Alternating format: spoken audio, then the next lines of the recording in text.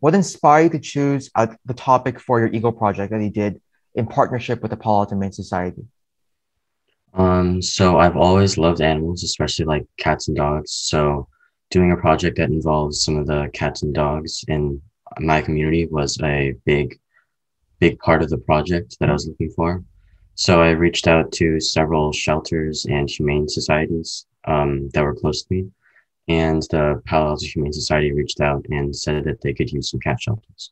Nice, So I used the opportunity to help design and build some of them nice. cat And what are some activities people can do to help your cause?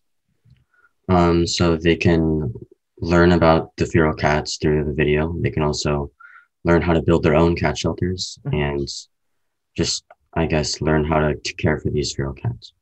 What goes into creating a cat shelter? Yeah. So they're pretty easy to build. You need some wood and you need some glue. You also need like cutting materials. Mhm. It has four legs on the bottom and has a latch, so you're also going to need hinges. Nice. Yeah. What obstacles and special challenges came in your way, and how did you overcome them?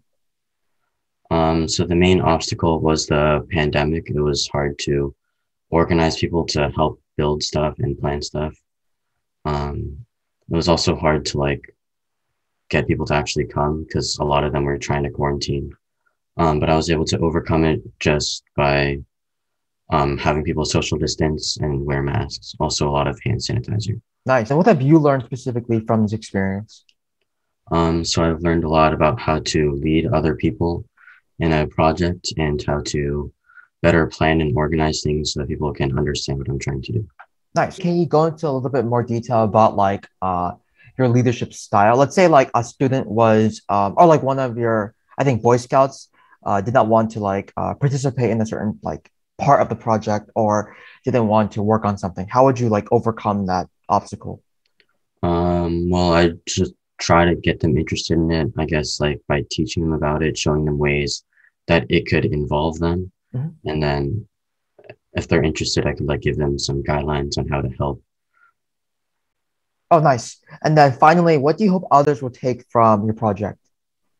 I hope that other people will become more interested about feral cats and learn about how to care for them and I guess the community as a whole.